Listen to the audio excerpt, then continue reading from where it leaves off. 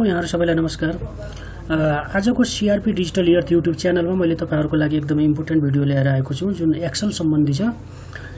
एक्सेलमा कयौं साथीहरुले चाहिँ कयौं भ्युअर्सहरुले चाहिँ मलाई सोध्नु भएको थियो क्वेशन कि हामीले एक्सेलमा जुन नम्बर्सहरु लेखेको हुन्छ, जुन नम्बरहरु वा रुपीजहरु वा मूल्यहरु लेखेको हुन्छ, त्यसलाई चाहिँ हामीले इन वर्ड्समा शब्दमा लेख्नको लागि कुनै फर्मुला छ कि छैन सर भनेर सोधेको थियो। मैले त्यसलाई समाधान गर्नको निम्ति एउटा भिडियो ल्याएर आएको छु।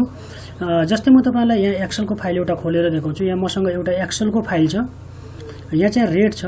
जुन रेट छ त्यो रेटलाई यहाँ रेट इन वर्ड्स अक्षरमा लेखेको छ। हेर्नुस्, यो अक्षरमा हामीले टाइप गर्नु पर्दैन। यदि तपाईहरुलाई त्यो फर्मुला थाहा छ, त्यो फर्मुलाबाट हामीले सजिलैसँग त्यो जुन रेटहरु हुन्छ, जुन न्यूमेरिक नम्बर्सहरु हुन्छ, त्यो नम्बर्सहरुलाई हामीले अक्षरमा सजिलै रूपान्तरण गर्न सक्छौं, सजिलै कन्भर्ट गर्न सक्छौं। त्यसको मेथड यो तपाईहरुको लागि एकदमै आवश्यक भिडियो हो। तपाईहरुले चाहिँ यसलाई पक्कै पनि मन पराउनु हुनेछ। मैले यस्तै जानकारीमूलक भिडियोहरु मात्र मेरो युट्युब च्यानलमा हाल्ने गरेको छु। यदि तपाई नयाँ भ्युअर्स हुनुहुन्छ भने च्यानललाई सब्स्क्राइब गरिराख्नुहोस्। यस्तै भिडियोहरु तपाई आगामी दिनहरुमा पाउनु हुनेछ। अब यहाँ कुनै पनि नम्बर्सहरु छ, त्यो नम्बर्सहरुलाई हामीले इन वर्ड्समा लेख्दाखेरि यसरी अक्षरमा लेख्दा, जस्तै यहाँ 15000 चाहिँ 15000 ओन्ली छ।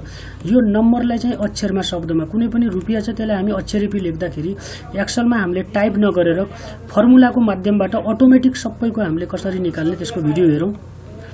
म तपाईहरुलाई त्यो सिकाउन गइरहेको छु। यसलाई मैले मिनिमाइज गरे। जस्तै यहाँ हेर्नुस्, मेरो एउटा फाइल छ माई कम्प्युटर, यहाँ डी ड्राइभ। यहाँ मेरो एउटा एक्सेलको फाइल छ, यो खोले। अब मैले यहाँ जुन एमाउन्ट लेखेको छु, रेट जुन एमाउन्ट छ, यो रेटलाई यहाँ रेट इन वर्ड्स अक्षरमा लेख्नु छ मैले।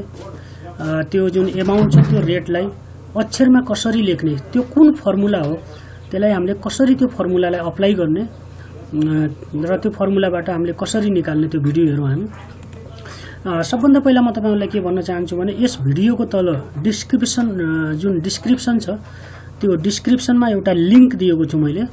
त्यो लिंकमा क्लिक गर्नु होला तपाई। त्यो लिंकमा क्लिक गरिसकेपछि जस्तै म तपाईलाई लिंक देखाउने छु। त्यो डिस्क्रिप्सनमा यस्तो एउटा लिंक हुनेछ। मसँग कहाँ छ त्यो लिंकको फाइल?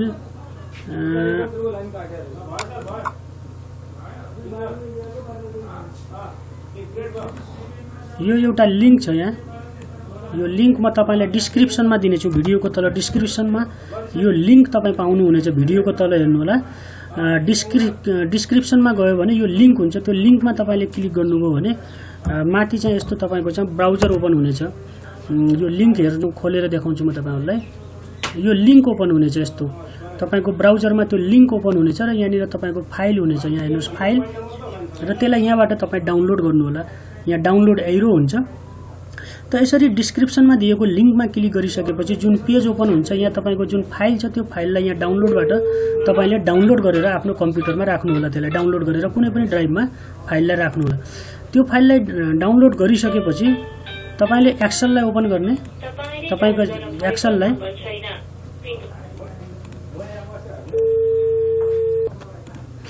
यसरी डिस्क्रिप्सन लिंकबाट फाइल डाउनलोड गरिसकेपछि तपाईले त्यो फाइललाई आफ्नो एक्सेलमा एडिन्समा गएर त्यसलाई एड गर्नुपर्ने हुन्छ। कसरी एड गर्ने? यहाँ हेर्नुस् अफिस बटन छ, माथि गोलो अफिस बटन, तल एक्सेल अप्सन भन्ने छ, एक्सेल अप्सन। एक्सेल अप्सनमा गइसकेपछि यहाँ एडिन्स भन्ने छ, हेर्नुस् एडिन्स। यहाँ तपाई एडिन्समा क्लिक गर्नु होला। एडिन्समा क्लिक गरिसकेपछि लास्टमा एक्सेल एडिन्सको यहाँ गो भन्ने बटन हुन्छ, त्यो गो बटनमा क्लिक गर्नु होला। गो बटनमा क्लिक गरिसकेपछि तपाईले यहाँ ब्राउजमा गएर त्यो डाउनलोड गरेको फाइललाई ल्याउनु पर्ने हुन्छ। यहाँ ब्राउज भन्ने छ, यहाँ ब्राउज बटनमा जाने र तपाईले डाउनलोड गरेको फाइल, जस्तै मैले यहाँ डाउनलोड गरेको फाइल यहाँनिर चाहिँ हेर्नुहोस्। मैले जुन लिंक तपाईहरुलाई दिएको थिएँ त्यो लिंकबाट डाउनलोड गरेको फाइललाई यहाँ सिलेक्ट गरेर मैले जीएस ड्राइभमा राखेको थिएँ। त्यो फाइललाई जुन तपाईले डाउनलोड गरेर राखेको जुन फाइल छ, त्यो फाइललाई तपाईले सिलेक्ट गरेर यहाँ तल ओके गर्नुपर्ने हुन्छ। ओके गरिसकेपछि यस गर्ने। यस गरिसकेपछि यहाँ तपाईको टिक मार्क लाग्छ। टिक मार्क लागेको हुन्छ। यहाँ त्यो फाइल आइसकेपछि यहाँ टिक मार्क लागेको हुन्छ। ओके गरिदिनुहोस्। ओके गरिसकेपछि तपाईको एक्सेलमा यो फाइल के भयो त एड भइसक्यो। अब तपाईले फर्मुला लगाएर सजिलै नम्बरलाई चाहिँ रेट इन वर्ड्स भनेर चाहिँ यहाँ रेट नम्बरमा छ, वर्ड्समा लेख्नु पर्यो भने के फर्मुला लगाउने? बराबर SPELL spell NUMBER number, spell number भनेर लेख्नु होला। स्पिल नम्बर एउटा फर्मुला हो जुन तपाईले एडिन्स गर्नुभएको छ त्यसको फर्मुला हो त्यो SPELL स्पिल NUME नम्बर लेखेर ब्राकेट दिनुहोस् र कुन नम्बरलाई वर्ड्समा कन्भर्ट गर्ने यो नम्बरमा यसरी क्लिक गरिदिनुहोस् अथवा E7 भनेर लेखिदिनुहोस् त्यो सेलको नाम लेखिदिनुहोस् र ब्राकेट बन्द गरेर एन्टर दबाउनुहोस्।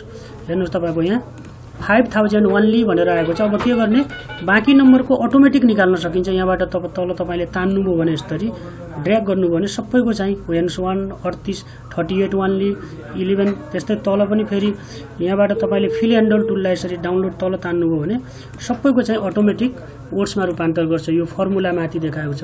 त यसरी त्यो फाइललाई डाउनलोड गरेर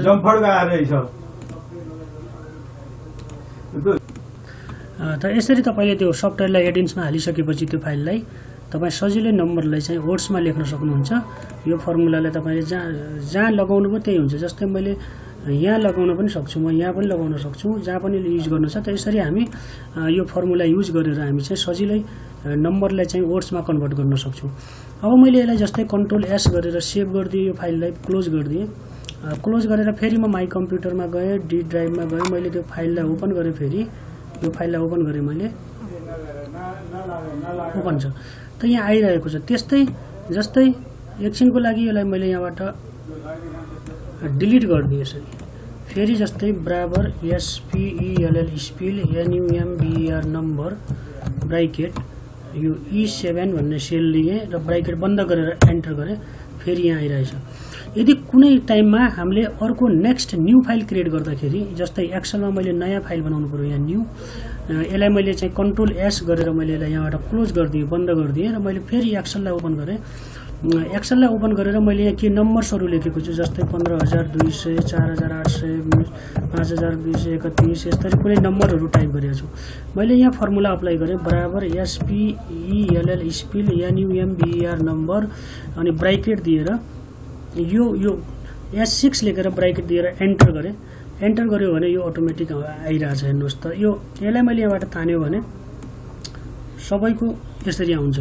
त यो तरिकाले हामी सजिलै हामीले चाहिँ वर्ड्सहरु लेख्नु पर्दैन। यदि हामीले यो तरिका तपाईहरुले अपनाउनु भयो भने सजिलैसँग तपाई कुनै पनि नम्बरको चाहिँ वर्ड्स फर्मेटमा त्यसलाई ल्याउन सक्नुहुन्छ। यसरी यदि आएन कुनै दिन तपाईले काम गर्दाखेरि कन्भर्ट भएन भने तपाईले त्यही प्रक्रिया फेरि अपनाउनु पर्ने हुन्छ।